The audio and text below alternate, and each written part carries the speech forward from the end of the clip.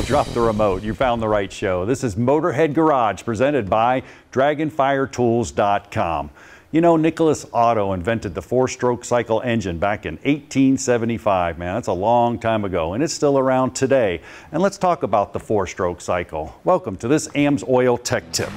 When it comes to the four-stroke cycle, well, there it is. You can see the piston's on its way down. That's stroke number one, called the intake stroke. The intake valve's open and the air-fuel mixture is being drawn into the cylinder.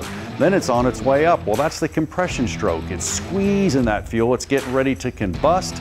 Once it combusts, well, that's the power stroke. You see the third one over there? That's when it actually happens. Bang! Pushes that piston down. The piston's moving down. And then the last stroke, it's on its way back up. And it's on its way back up. That exhaust valve has to open. And when that opens, all the exhaust comes out of there. Now, along with that four-stroke cycle, you have some wear issues that are going on. You see the first graphic right there? We're talking about 4,500 degrees inside of that cylinder.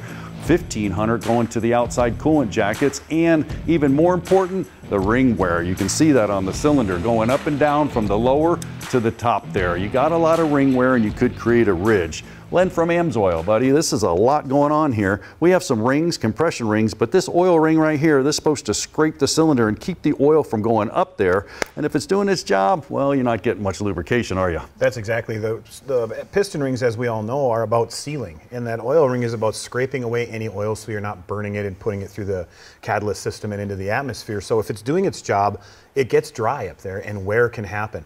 So one of the good ways to bring in some lubrication is in the fuel. And you can do that with a fuel additive.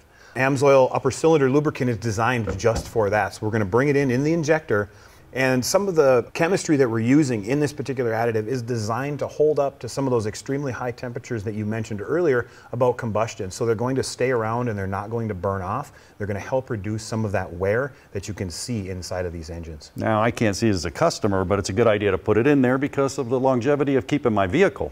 Correct. People are keeping their cars longer. You're seeing more miles being put on these vehicles before they're traded or sold off. So you need to maintain it because at the end of the day, you're maintaining performance, you're maintaining fuel economy. Well, that's huge. Go to their website, AMSOIL.com. Check out this product and so many more.